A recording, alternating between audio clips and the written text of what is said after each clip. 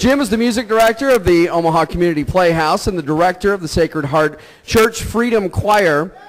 He is also the recipient of 4 Omaha Entertainment Awards for his work at the Playhouse. He is excited to be dancing tonight with his longtime friend and co-worker, Roxanne, and they will be dancing to Jumpin' Jack by Big Bad Voodoo Daddy.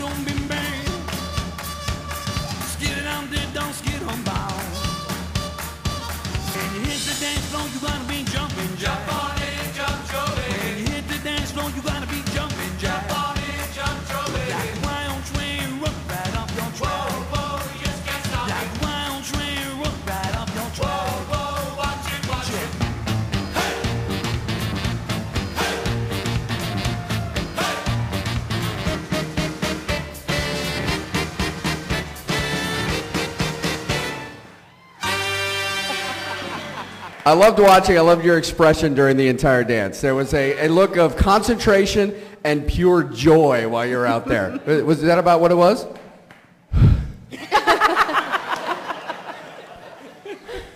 It's good acting, too. No, yeah, it's a joy to dance with her. She taught me everything I know. I love her. Now, working in music, obviously music is your life, but what about the dancing side of music? Is that something you do on a regular basis, or was this something that's a little new here? Well, when I first moved to Omaha, I was a singing, dancing waiter at the Firehouse Dinner Theater, but I kind of got away from that. But I have to say that playing the piano is a hell of a lot easier than dancing. How much fun was it for you? Oh my gosh, I laughed all the time. We did. All the time. All the time. It was fabulous. Being longtime friends, it had to be fun being partners for that. I got winded watching it. That was excellent. I really enjoyed it. I give you a 10.